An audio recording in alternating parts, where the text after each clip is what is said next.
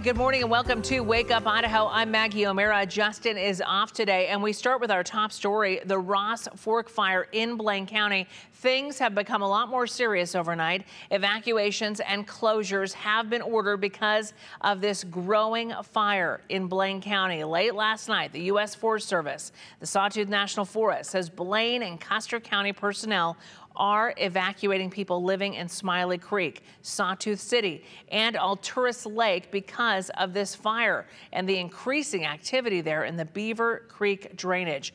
It is a level 3 go, mandatory evacuation at this time. So once again, if you live in this area, leave immediately.